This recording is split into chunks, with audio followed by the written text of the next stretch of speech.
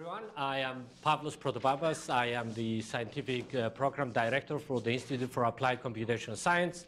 And I'm here to introduce our speaker. But before I do that, just a small announcement. Next week, we have Bob Rogers from Intel, who will be talking about artificial or augmented AI. That's next Friday here. No. Where is it? B13? Yeah, you get a geological museum across the street 100, sorry. So it is my great pleasure to introduce our speaker today. A typical thing I will say, Finale doesn't need introduction, but I will do the introduction. She's an assistant professor here at IACS. Most of you have seen her, took courses with her, or worked with her. Before joining IACS, she was a postdoc at the Center for Biomedical Informatics at Harvard Medical School. She received her PhD at MIT, and she had, before that, a master's at University of Cambridge as a Marshall Scholar. Her research described in her website is about learning design robust models to combine complex data with other knowledge, a few other things. But I will summarize it that she works in every topic of machine learning. I've seen a lot of papers for her, and they cover a lot of aspects. One thing I want to mention, though, is that she's not just a great researcher, but she's a great mentor and teacher. I don't think I've seen a student that came by my office who wants to work in machine learning, he doesn't want to work, or she doesn't want to work with Finale. I think if she could clone Finale, we could have many more students working for her, or her clones.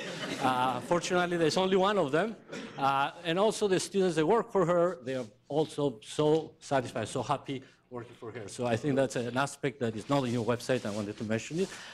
And please help me to welcome Finale.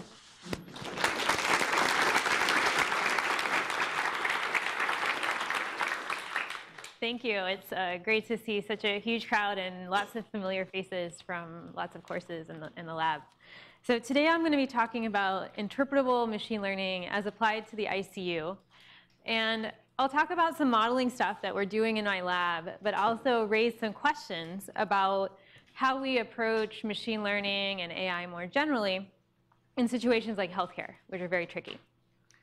So let's get started. I just want to first lay the bit of a groundwork for where we are in healthcare. So there's people who are working on things at the point of care or personalized medicine, and that's mostly what my lab works on, where we're trying to assign patients and treatments together. Let me just grab a real pointer. Rather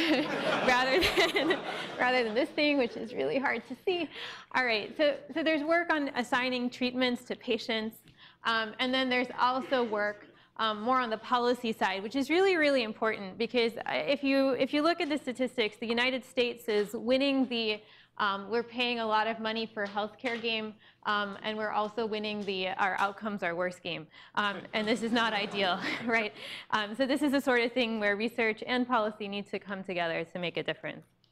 And just to give you a bit of a flavor, in my lab, I'm going to be talking today about work that we're doing in the ICU. But there's other stuff that we're also doing, great work by Michael Hughes, my postdoc who's in the audience, on depression treatment optimization. Awesome stuff that we're doing with subtyping autism, also with another postdoc, Madi, who's in the audience, and doing work with HIV treatment optimization. So these are all lots of different questions, and they all have the similar feature of trying to understand temporal trajectories of patients and figure out what treatments are best for them. So in the ICU, I'm going to start the story a couple years back, where I first started working with ICU data. And so here we have our patients. They're in really bad shape, right? People in the ICU are very, very sick. And a natural question that people might ask is, are these people going to make it? Well, we have a lot of information in the ICU. You can see there is a patient somewhere, right? Hidden under everything. But there are just tons and tons of monitors that these patients are hooked up to. And so in terms of places where machine learning is really starting to be accepted in the medical sphere, the ICU is one of them because the doctors are inundated with data. And we went to rounds with some of the ICU doctors a couple months ago, and they were spending like maybe 2 or 3 minutes looking at the patient, and then like outside the room they would have this huddle for maybe 20 or 30 minutes just looking at all the data from all the different sources as they tried to come to a decision about what was the right thing to do as they were rounding. There's a ton of information that's being collected on these monitors, and the doctors know that they can't handle it all.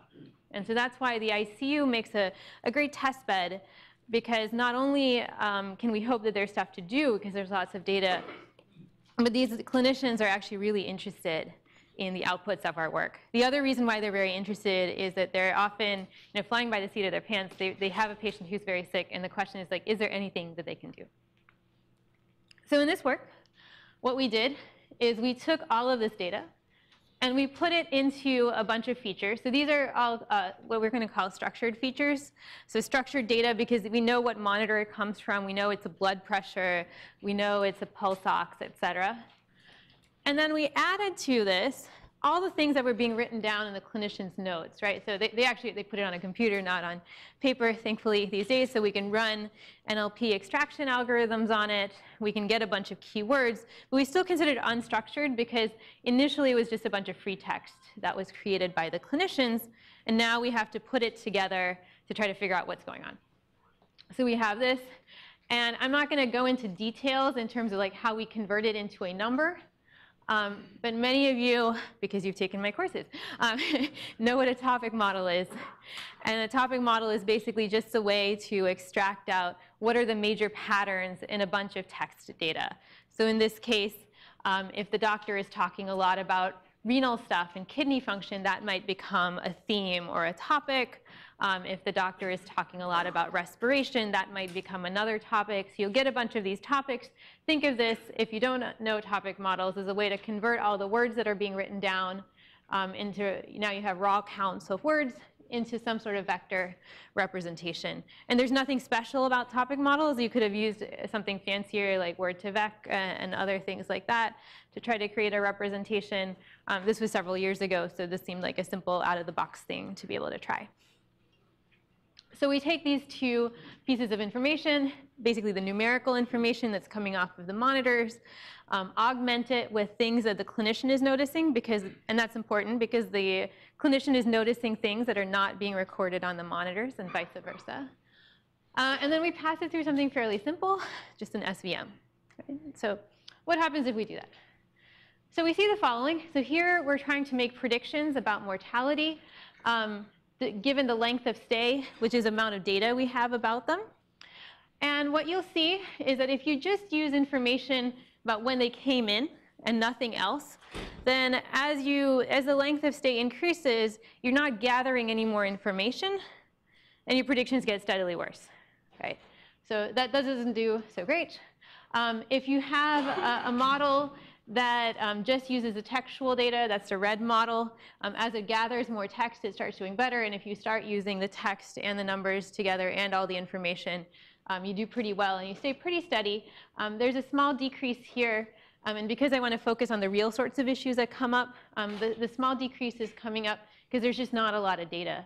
Like not many people are in the ICU this long, right? So your prediction quality goes down. And importantly, all of these are worse than if you kind of had the oracle that could look backwards in time and say, like, at the end of the visit, if you looked at all of their data, how well could you make predictions? That's a less interesting problem, but a problem, at least at that time, people were really interested in solving because it was easy to cast as a machine learning problem, but not very useful for clinicians, because by the end of the stay, you already know whether or not they've survived the in-hospital stay, right? But anyway, this gives you an upper bound on how well you might be able to do on this task, right? So we were doing pretty well, not bad. But there was a big problem with this, and one of the things that we are moving more and more towards in my lab now is that even if you have someone who's really sick, right, you still have to treat them. So the question of what's the probability of mortality is only somewhat useful, right? If you have a patient that's very unlikely to make it, there are implications, right, where you might want to reach out to the family, and you might want to have certain end-of-life discussions. But at the same time, oftentimes the question is, what do we do, right? Like, okay, maybe this person only has a 10% chance of survival now, but is there anything that we can do at this moment that will increase those odds or at least not decrease them, right? So we want to move from things that are actually actionable, or move towards things that are actually actionable. So that's what we're, now I'm going to describe some projects that we worked on, where instead of going for mortality, we want to predict interventions and also wean readiness. So let me describe those two problems to you. So the first one is more of a logistics sort of thing. So if we know that someone is likely to need, especially a serious intervention, like if they're going to need to be intubated, hospitals these days, at least here, they have lots of ventilators and such. You're not going to be out of one, but it's still good to be able to prepare, right? And to know that this patient is okay right now, but the chances are, like in the near future, we're going to need to get this person on a ventilator. So it's useful from a hospital logistics perspective. And secondly, it can also be useful for the patient, because some of these interventions require the patient be sedated, which means that once you're on the intervention, you lose your ability to communicate your wishes and your decisions. So if you know that chances are in the next 6 hours, you're conscious now, but you're going to need to be intubated, again, that's a point where perhaps a clinician can initiate any conversations that need to be initiated before that happens, right? So that's why it might be useful to predict an intervention. And then the second piece of this, wean readiness. So this is when are you ready to come off an intervention? And here the question is, if you stay on an intervention for too long, there's implications. Like none of these are good for you. None of these interventions are good for you. So there's long-term consequences to yourself from being on them for a long time. But at the same time, if you take someone off an intervention too early, that can also have very drastic negative consequences. Right? So you want to try to get this, you want to be conservative, but you also want to get it right. So here's a sense of the data we use. So in this case, we only use data, the numerical data. We didn't use the notes.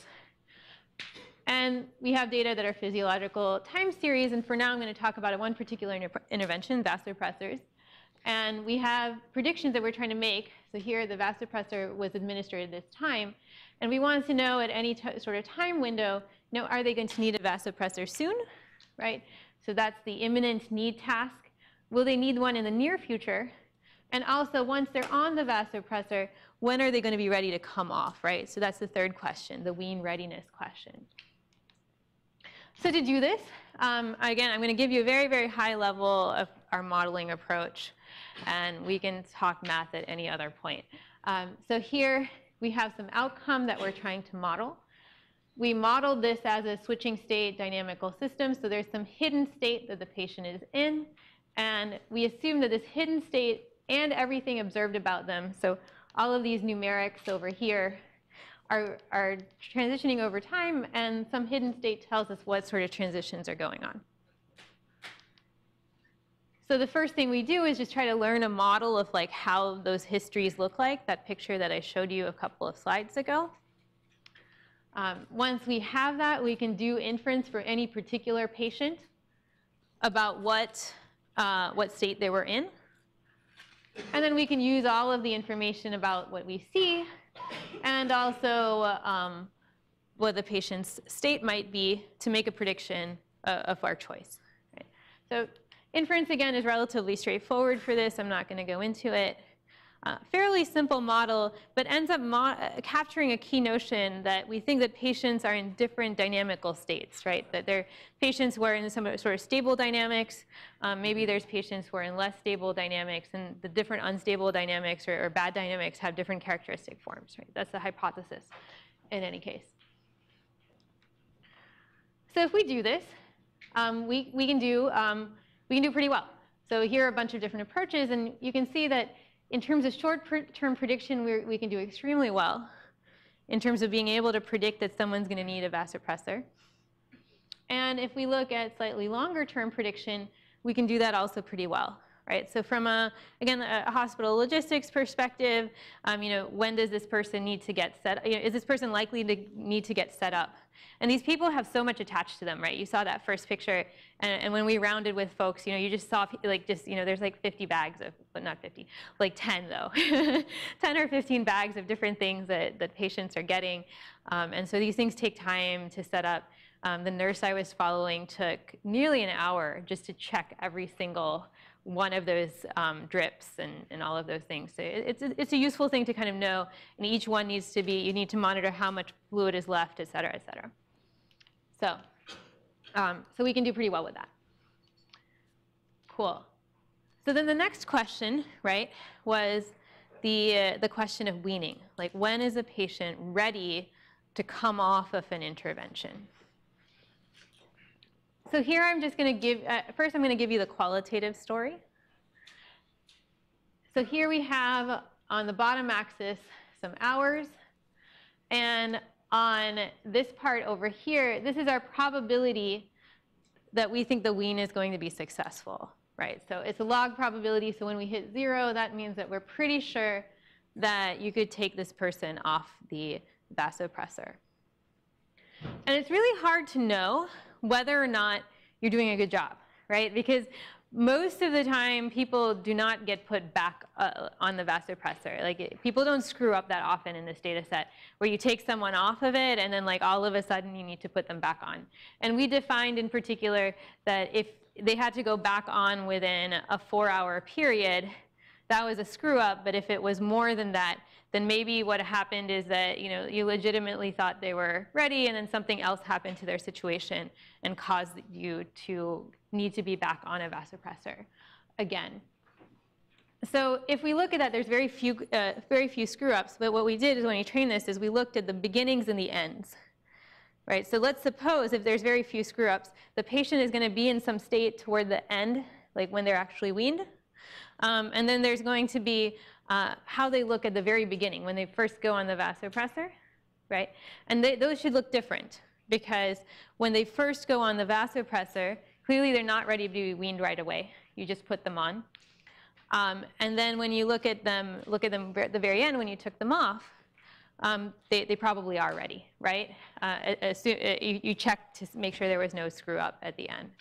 And so if you train on just those two pieces, the early and the later part, now you can look at the middle, and you can start to make a guess of, like, when do patients start looking more like the end versus more like the beginning. And so if we do that, we get curves that look like this. That makes sense, because like at some point, they were definitely not ready, and then the curves go up. And if we look at the notes that are written, the clinic notes, we see that various bad things were going on over here, suggesting that the patient was not ready. When we still thought they weren't quite ready, there was a question of like attempt that didn't actually work in terms of weaning them. So this was a case where it did actually fail. And then later on, they say that the wean was successful. And again, this is just a sanity check. In this sort of thing, it's always important to just check with the data, because you can't really tell for sure. This is another example where we start out with a prediction, and then we say that the person is probably ready to come off. And what's really interesting about this case is that in the numerical notes, like the structured fields, they actually forgot to write down that the person had been weaned. So our classifier saw that the patient went on the vasopressor at this time, and then it thought that the person would continue to be on a vasopressor forever. And so it was making predictions about when the person was ready to come off. And at first we thought this was a problem, right? Where we were like, oh, it predicted way too early. Like, this patient was on, for many, many more hours, like till the end of the visit. And then when we looked at the notes, we saw that, oh, the patient was actually weaned about the time that we said the patient was ready to be weaned, which was, but it was noticed that we were making the prediction like before they actually said the wean happened. We didn't just detect the fact that they were weaned. But that was kind of a nice test case to show that, oh, okay, we seem to be doing a reasonable job of making these predictions. So if we do this now and we look at it quantitatively, we have various AUCs in our predictions, which are, again, decent, but take with a grain of salt because there's not that many screw-ups, right? So it's not very many opportunities to show that, oh, we were better than the clinician. But the other piece that we can look at is potentially unnecessary time.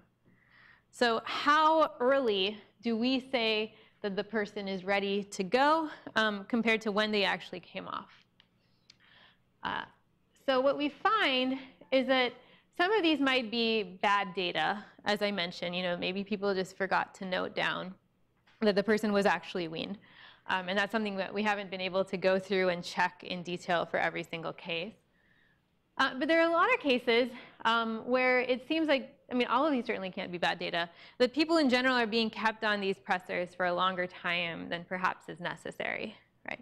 And when you talk to folks in the ICU, yes, they're being very conservative, but they also are very quick to point out that being on a vasopressor, again, has various negative things that cause, that happen to you when you're on a vasopressor.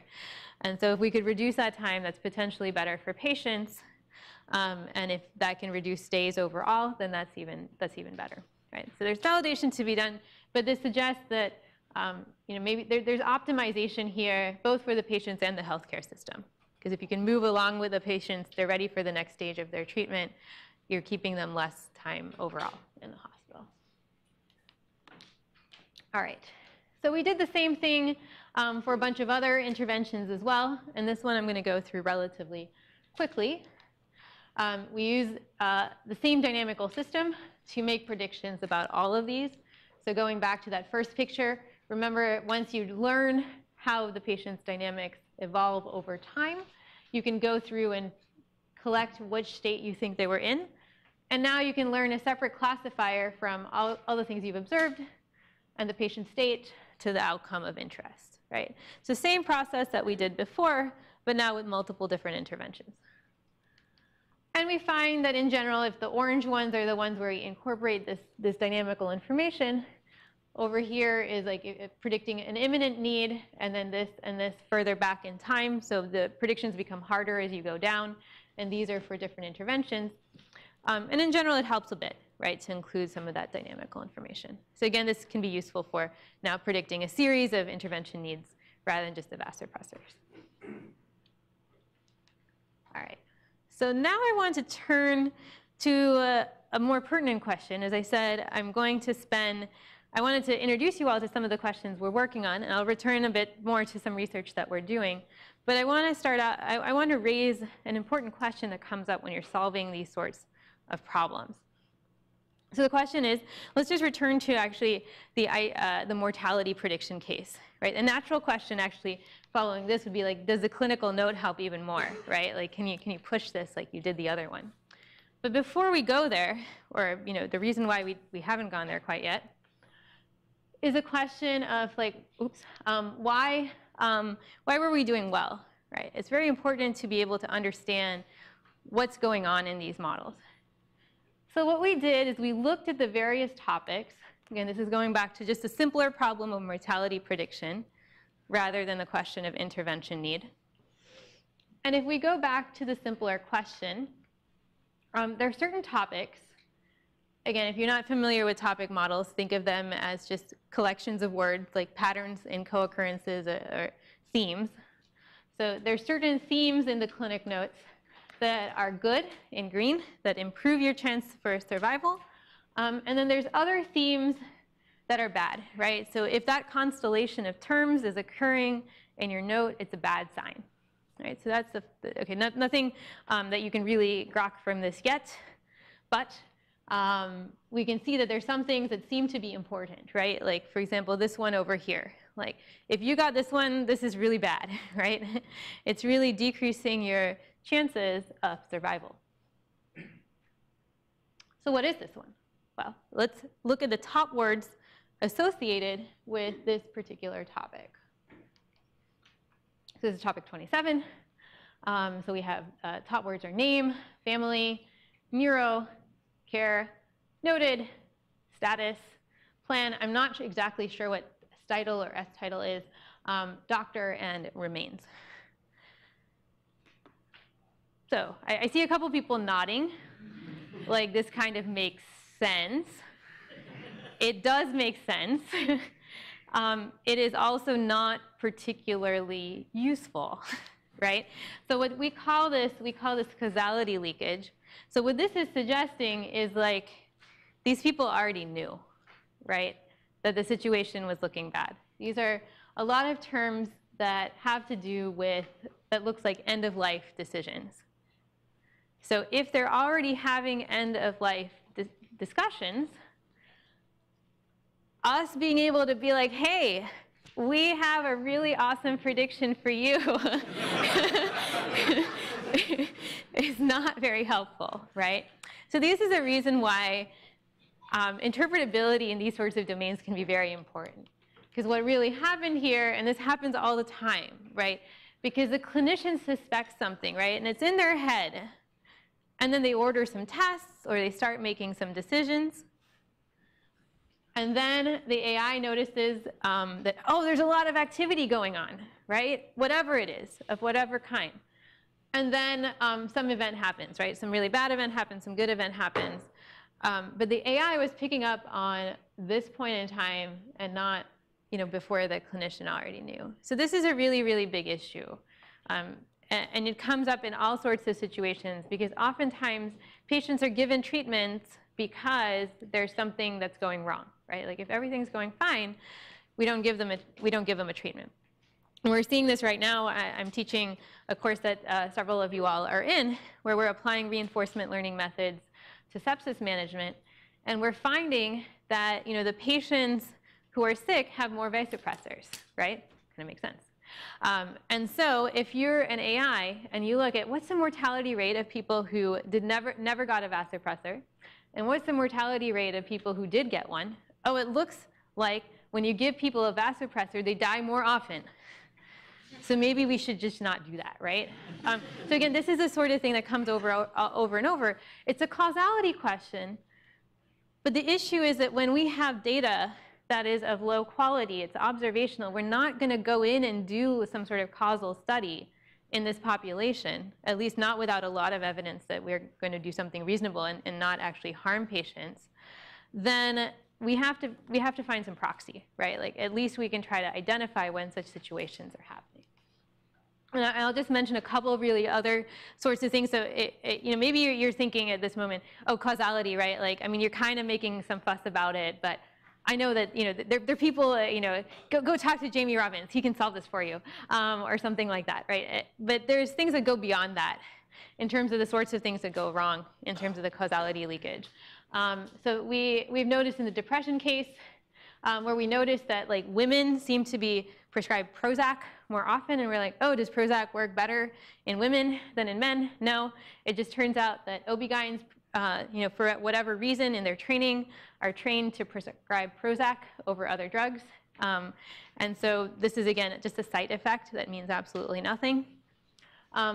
In the autism data we worked with, there was this awesome fail where the word to somehow silently in the data turned to T0. And then suddenly 30% of our patients had cancer because T0 was interpreted as a cancer stage.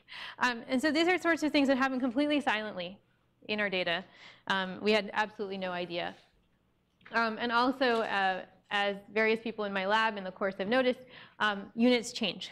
So here's a plot of how weight was changing over time for a particular patient.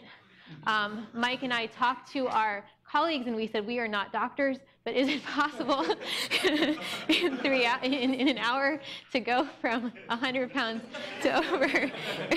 That's a lot of water, right? We're 70% water, so all weight gain is typically water. And they're like, no, pounds to kilos and back again, or kilos to pounds and back again. And this sort of stuff happens all the time, right? So what do we do about it, right? Like, can machine learning solve all this? Well, no.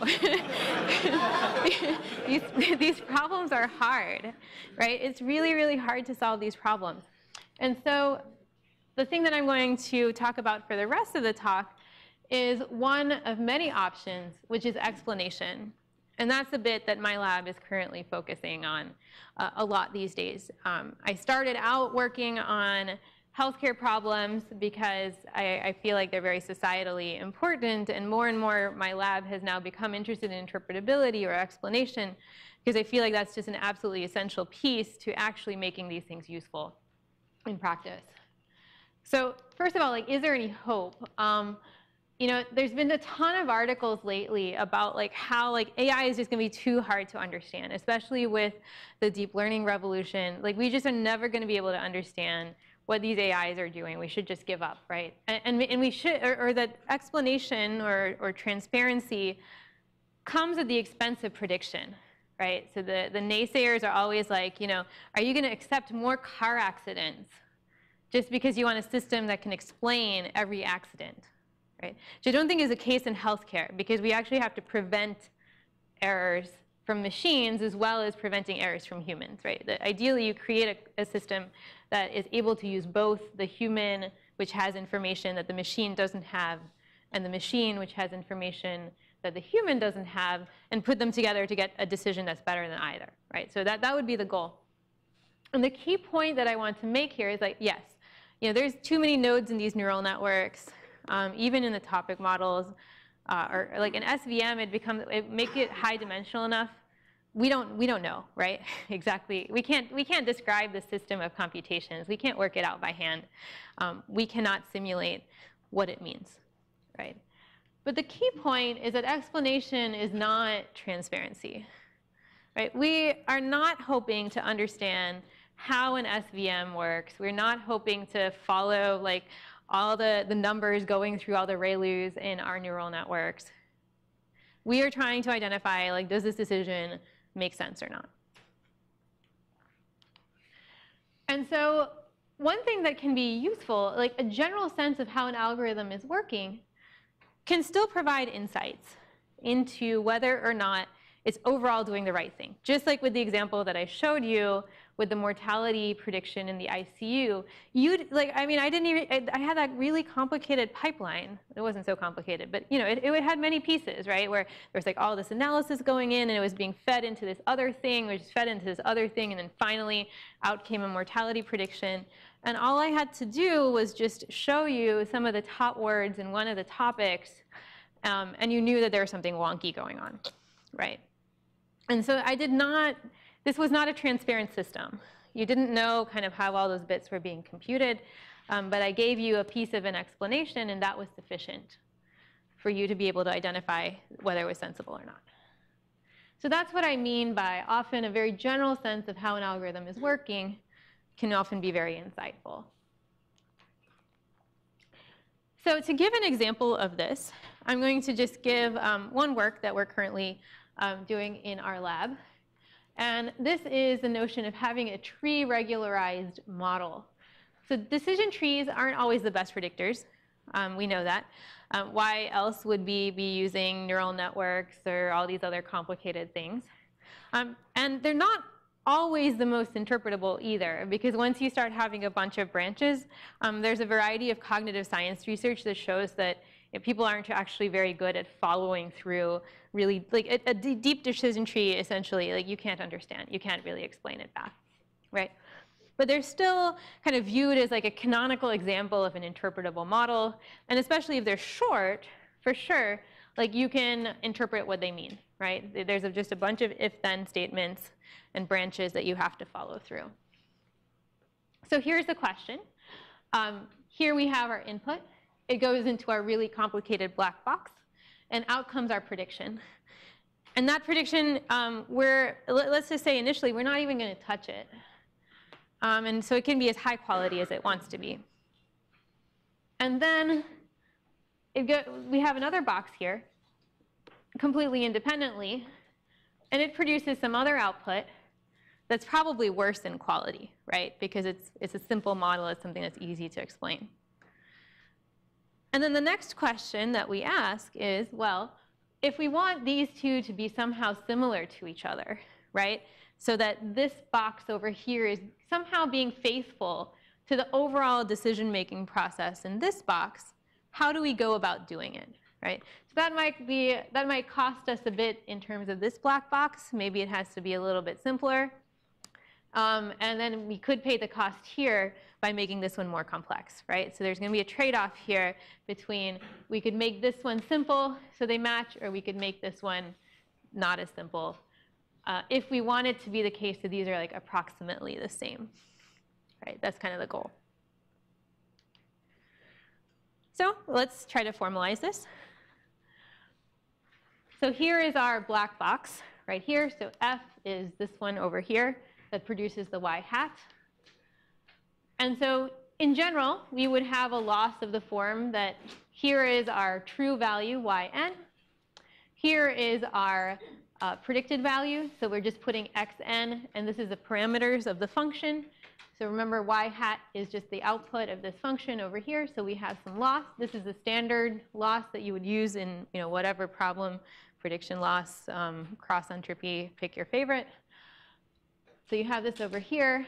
And then we're going to penalize this. So this is where the regularization comes in on the length of the decision tree that you have to follow down. Like how deep do you have to go to actually make a decision? And the depth that you have to go, going back to here, if we want these to be reasonable, right? We don't want to have huge, huge prediction errors, then the size of the decision tree is going to depend on the parameters of the black box. So that's why I put a little w over here saying that given a parameter w, there's going to be some average path length. And how can we find this in practice? Well, we could take a bunch of these x's, put them in, get out a bunch of y hats, and we can just train a decision tree, right? That's our new training data, because we want, again, y hat prime to match y hat. So this is what this looks like over here. And this is an example of how we can regularize our model so that it overall has a kind of simple explainable form, but it's not being forced to look exactly like a decision tree. It's just saying that in general, like try to have it be similar to a short decision tree when you can, right? And you're allowed to not actually be exactly this. Because if you were exactly this, then we just have the decision tree. There'd be no point. So where does this get tricky? Well, so it encourages the short explanations. But this process here that I just described to you is a non-differentiable, complicated process. I mean, you can do it in a couple lines of code. It's like collect all your x's, collect all your y's, call sklearn, learn a decision tree, compute path lengths, right? You can write that in probably, I don't know, 15 lines of code or something like this. 3. Pablo says 3, that's your challenge. So it's easy to do, but you can't really differentiate through that, right? So the key innovation that we introduced here is that we approximate this path length. So we learn a separate black box function, a neural network, that's going to give us the path length based on some training data. So you imagine this algorithm is optimizing over time. It's collecting a bunch of different settings of the weight w. And for each setting of the weight w, now you can train a decision tree, compute those path lengths, and that gives you training data to be able to guess what would happen if you changed the weights, which is kind of wacky, but it worked. So here, let me give you just a very simple example of this thing in action. So what you see over here is if you just apply like an L2 regularization, so instead of this complicated thing over here, something very, very simple, let's just penalize the squared norm of the weights. Over here, this is L1 regularization, so that's just the L1 norm of the weights, and this is a tree regularization. And the problem was the following. Can you separate the red dots from the yellow dots? And on purpose, we had created it such that there's some noise, right? They're not perfectly separable. It looks roughly like a parabola. So if you give your neural networks a ton of capacity, they're going to try to make the separation perfect, right? Because you can just do it. So right now, we're just looking at training. So that's why if you don't have a lot of regularization, you have lots of really funny looking boundaries across the board. And going across this way, we're increasing the regularization. So initially you still have funnier and funnier boundaries. And toward the end here, it's starting to look more and more like a parabola, right? So that's good.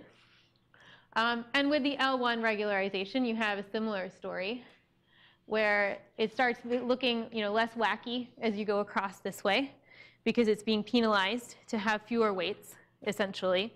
That when you put an L1 penalty on the weights, even if you gave this a really huge neural network, it's trying to turn pieces of that neural network off. Again, would you do this in real life? Maybe not. But this is just to illustrate a point. Like, what if you gave it a ton of capacity?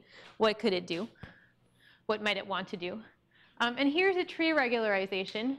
So it starts out similarly, and then you notice at some point the regularization becomes high enough, you start getting boundaries that actually look like boxes, which makes sense from a decision tree perspective, because it's saying, well, try to find something that is succinctly described by axis-specific decisions. And so the point of this is both just to illustrate the sort of boundaries that this is encouraging it to produce if it can, right? And notice that for low levels of regularization, it does not do that. And also pointing out that this is different than the sorts of smooth boundaries that you get with the other regularization. So it's really you taking your pick, right? Like this might actually be the right thing in certain applications, but if you want to have like a simple set of decision rule that comes out that you want people to be able to stare at, then this is something that's much easier to explain. Again, in a two-dimensional example, maybe not so much, but when you have all these high-dimensional data, more so. And we can also show. Oh, those are the errors that are being made because we purposefully made it not possible if you're doing a reasonable job of finding the boundary. And just again to hone in the point that these things are different, if you look at the size of decision tree associated with the boundary on this axis, so increasing size of decision tree on this axis, and prediction quality on this axis, if we use our tree regularization, which is in yellow, for smaller trees, you are getting better accuracy. And if you use some other simpler form of regularization than the more complicated thing that I put up, well, you can get high accuracy, but it's going to come at larger node counts, right? So the parabola shape that these guys are maybe going to that provide good prediction accuracy is not providing you a succinct decision tree boundary, right? So in the plots that I'm going to show you now, again, the question is, like, can we, on this node count metric, which is the game that we're trying to win, we want to show you smaller trees, can we do a better job? Can we get higher accuracy sooner? So if we look at real data, oh, sorry, one other thing that I wanted to point out before getting to real data is that this wacky idea that I mentioned, that let's just collect a lot of these weights as we go from our neural network and use it to train a surrogate, like because we had that approximate path length, does it work? So here we show the true node count in yellow over various training iterations, and we show our predicted node count, so the surrogate that we're optimizing on, and it actually tracks fairly well. And this was a piece that we didn't know whether it would work when we first started this, and took a bit of cleverness because you need to kind of have your training data be close enough to the real data, but also spread out enough that you can actually, when you train your surrogate, you can take derivatives against it and have it hope that it's actually going to decrease your node count. But here's the figure to show that it's behaving as expected. All right, so let's return now to the ICU case. We're trying to make a number of predictions, so we go back to mortality prediction. And here in green is our approach. And what you see, and we'll see in the next set of plots, is that if you allow for large node counts, everyone can do well, right? If you allow for very expressive models, you can make great predictions. Or you kind of reach a ceiling into the quality of predictions that you can make. And the question is, if you were forced to have something that's simple enough for people to understand, using our approach, you can get a simpler, in terms of the trade-off, you can manage the trade-off better to have something that has a simple explanation, but also has reasonable prediction performance. And one thing I also want to note here at this juncture is that for most of the stuff that we're developing here, the idea is there's a lot of like quality checking that we're trying to do along the way. So I'm not necessarily advocating that we always use the interpretable model, but it's important to use the interpretable model first, or at least be able to interpret the model that we have first to weed out all the weirdnesses that might be in the data. And then once you kind of have something that you trust, that you think is based on reasonable data, then you can take a step back and you can say, okay, now I'm ready to trust the black box, right? Take away anything that might be holding it back and just optimize away, right? So it's one of those things that it's a continuum. I think interpretability will always be needed. And then almost always at some point on a specific problem, the need for it will go away. But then there'll be another problem where you need interpretability again. So with that, similar sorts of trends for 90-day mortality, mechanical ventilation prediction, vasopressor prediction, whether it's needed over half the time or whether it's needed at all in various time segments. In all of these cases, the trees match the black box 85 to 90% of the time, right? So they're not perfect. Again, if they were perfect, that would obviate the whole point of this.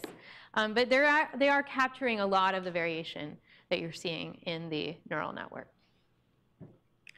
All right, so with that, I'd like to show you an example, right? You can't claim interpretability without actually showing a picture what it looks like. So here is an example of a tree that we learned for predicting when mechanical ventilation is needed that closely matches our black box model of when ventilation might be needed. And I'm not the intensivist, but we showed it to our colleague who is, and who verified that, okay, these decisions make sense in terms of, would you look at the GCS score, and et cetera, et cetera. So these are the people who are going to need it more likely, and the people who are not. Right. So these are the sorts of things that we get out that we can actually show to our clinical experts. And before I conclude, I want to just also note that we applied the same idea to HIV treatment recommendations, something I'm not really going to talk about today in the interest of time, and also a random phone recognition problem. So this is generally applicable to a lot of different scenarios, even though I've focused on the ICU. Cool. So I'm going to summarize now, and that way I can leave some time for questions. So in summary, there's lots of really interesting, technically very, very interesting and impactful opportunities in healthcare, and specifically in the ICU. As I mentioned at the very beginning, there's just tons of data being generated there. Clinicians are very receptive to any sort of tool that might help them manage those data. If you are interested in this sort of research, I want to point you to two really important resources. The first one is the MIMIC data set, which is the data set on which we have done all of our research. It's publicly available with a very lightweight human subjects certification process. And it's absolutely amazing that you can get all of this data, just put it on your laptop, right? There's no regulation about where it has to live, et cetera.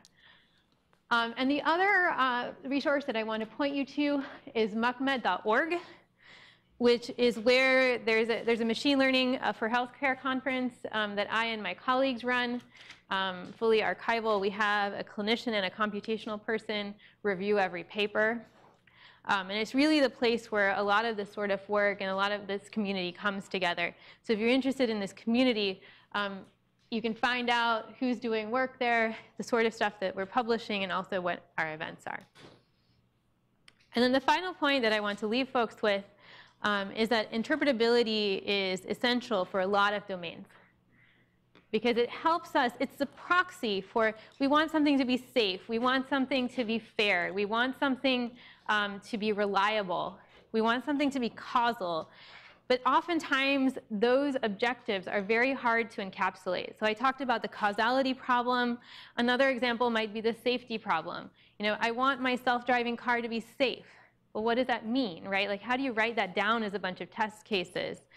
You might say that means stay on the road, but then if there's something on the road, like a kid, does that mean you swerve off the road, right? So there's a lot of those situations that are going to be hard to necessarily, initially at least, unit test. And I feel like interpretability is your proxy, right? Until you figure out how to fully formalize your problem, interpretability is what can help you identify what that formalization of the problem should look like. So I encourage people to think about it and think about it rigorously, right? We're also doing a lot of work in our lab to identify what is actually human understandable, what is human simulable. You got to show people pictures and actually have them try to figure out what they are, because that's what interpretability is all about. Cool. And with that, thank you, and I'm glad to take any questions.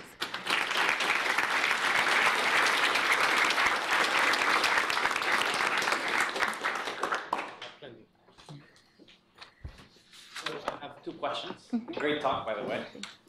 The first one has to do with a baseline. The studies that you presented, for example, the mortality, I didn't see a curve for what a physician would have guessed with the same information that you would have, because that would suggest, my algorithm is capable of discerning more or less. And I've received feedback from physicians that they want to compare any baseline, anything that you produce with baseline. That's one aspect. And the second one is, how do you choose your projects? Because, for example, the mechanical ventilation project you mentioned implies a subjective decision. So your label set actually is being is reflecting more the practices of the hospital more than the quality of care. So saying that somebody needs or is ready to be weaned is just saying what you're learning is that at this hospital, this is your practice. These doctors think that this is when this person is ready to be weaned, as opposed to, I mean, in the mortality example, it's clear because the person dies or doesn't die, right? But when somebody's weaned, it was because somebody decided. Yeah. And so your algorithm basically just learns that, but doesn't suggest best practices. And so how do you deal with that? So for the first question about, are there, do we have baselines of what clinicians would do or how well they would predict? If we could get those, that would be amazing. If you already queried some folks, I would love to put that on the plots. So right now we are just working with the data from the MIMIC data set, and we have intensivists that we connect with to ask questions like, do these things make sense? But we don't have the hardcore annotation people being like, okay, I'm going to go through a zillion records and make my own predictions about them. But I agree, it would be very interesting, and I would love to know kind of how that ends up matching up. My guess is that the clinicians are quite good, at least from talking to the intensivists that I know, where they'll say, a couple hours in the ICU, I have a good gut sense of how this patient is going to perform, or at least they think they have a good gut sense. So it'd be good to test. This is, again, where I don't think mortality prediction is the most interesting question, because even if their gut sense says that this is not going to look good, they still have to do something, and they have to figure out what the something is. So remind me of your second question. Right. So how do you deal with practice, right? And so there's a limit to how much you can deviate from practice variation. So in our case, in terms of recommending, so when the patient goes on, right, that part is very much linked to the hospital's policy. So we cannot really, what we are predicting is exactly like, okay, if you're continued with the way that business operations at the hospital work, I can tell you when you might be needing certain things, right? Which may be still useful because it tells you from an operations perspective, if this is kind of like your established policy, then this is we're providing you some forecasting on your set of whatever goals. For the weaning, I would say that we are getting a little closer to ideal in the sense that suppose that you have a notion as a hospital of when a patient is ready to wean. So there's a way that they look right before they're weaned. And what we're trying to do is we're trying to see how early did they start looking like that. So that is something that can be actually used to change policy or think about changing policy. So just one comment, and I'm happy to speak offline. We've evaluated the readiness test, weaning readiness test, and their predictability is very close to the identity in the AUC curves. So it's like none, it's coin flipping. So if just to warn that the fact that you are predicting something like that may not mean that the patient was actually ready. Right. It just means that they actually enacted the decision. But anyways, Yeah, for sure. Yeah, definitely. We can discuss in more detail. I mean, we did exclude cases where they had to be, like, for example, put back on the vasopressor or reintubated or something. Yeah. How stable are your interpretability results? That is, if you use subsets of the data and apply the same process, do you tend to observe the same rule sets? So the subset question is a good one. That one we haven't tried. If we just rerun multiple times, which already introduces randomness because of random restarts and stuff, the trees are fairly stable. The main pieces of the, often, like I think about 70% of the time, the trees were exactly the same, and the rest of the time, portions of the tree, like major subtrees were the same, and there were some differences. But that's a really important question about, you want the interpretation to actually make sense. And then another piece of work that we do in my lab is try to find multiple interpretations for the same data in order to be honest about the fact that maybe there might have been multiple ways of coming to the conclusion that we came to. Yeah. So for a lot of populations that are long term, you're probably going to get data that are very sparse, and it's hard, and you might not have a lot of data for a lot of those patients. So are there ways that you could use RL in those settings where you don't have much data, you're getting observations, with a lot of distance in between them? Are there ways to maybe create simulations with the data that you have so that you can actually learn policies? Or So I think those are all great questions, and I think it is still an open question. Especially, it's not even that you have few examples, because there's bandit versions of RL problems where the game only lasts one round or something like this. But there's or many one-off problems. But there are situations where those time differences are just so different, and they're informative, right? If someone's doing well, maybe they don't come back. And so that's something we definitely struggle with our psych data. With our HIV data, that's the closest one that we've come to applying RL. And there, at least we have the benefit of it's a registry, so they come in every 6 months. So at least we get to check in on them. But it's one of these things about, in terms of how we choose our problems, there's a lot of vetting that goes into, is there something that we think that there's something that can be done or not? Yeah. Hey, I also have two questions. First one is, other than clinical treatment, do you see any other healthcare area where that reinforcement learning can be applied? A second question is about reinforcement learning itself. I'm not an expert. I just started, so it could be a stupid question. So you collect some data, and then you understand the model, and then you try to build a model, and then let the AI to study, right? So how do you let the agent to study? Because reinforcement learning, my understanding is you don't feed the data, you just build a model and let it learn, right? So how exactly that works? Yeah, so the first question in terms of what other problems besides, so treatment assignment makes sense because it's a sequential decision-making problem. So it very much fits into this paradigm. But any other, it could be at multiple levels. So it could be treatment for a patient. You could also be thinking about policy. If you're thinking about a set of policies that you want to roll out, so now you're thinking about how populations might respond rather than how specific patients might respond. And the core piece is that are there a set of decisions that need to be made over time? So any scenario that's set up as a set of decisions that you have to make over time can be put into a reinforcement learning framework. And then what you point out in your second question, so it's absolutely the case that standard RL, like classical RL, is more like the Atari setup, right? You have something to play, and you just play the game over and over until you can win. Obviously, you can't do that with patients. So there's a whole separate branch within reinforcement learning called off-policy or batch reinforcement learning. But how can you learn not by playing the game, but by having seen the game being played by a bunch of people, in this case, the clinicians? Yeah. When you talked about the causality leakage, where the AI picked up that the test was prescribed by the doctor, so you're trying to predict actions by the doctor, but in your clinical notes, you seem to be picking up tests or actions that are written down in the notes. Right. So how exactly do you distinguish between what you're trying to predict, the actions, from actions that are being captured in your clinical notes?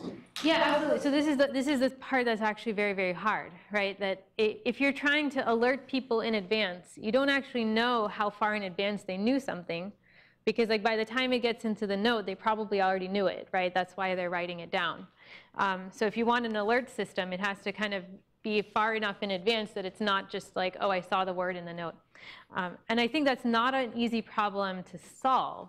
And that's where the interpretability comes in. I think in specific cases, you can come up with specific solutions. So you can say that, I generally, these things have this sort of time scale. So I've seen something in the note, then unless I can make my prediction at least 4 hours or 6 hours in advance of any indication that I see, I think then it's a legit prediction. But if I'm making a prediction afterwards, then maybe it doesn't make sense. Or I might say that there are certain features that I just should not be using in my classification system. But I think as soon as you make it into a specific problem, it does become very domain and problem specific on how do you prevent this sort of causality leakage from happening. And that's why, again, we focus on interpretability as a proxy to at least identify that something is wonky. And then you can have a discussion with the domain experts, the clinicians, or whoever it is, to figure out, OK, for this situation, here's the sort of leakage we're seeing. What's the best way to deal with that problem? Can I ask the last? Sure, yeah. Of course. To slide 46.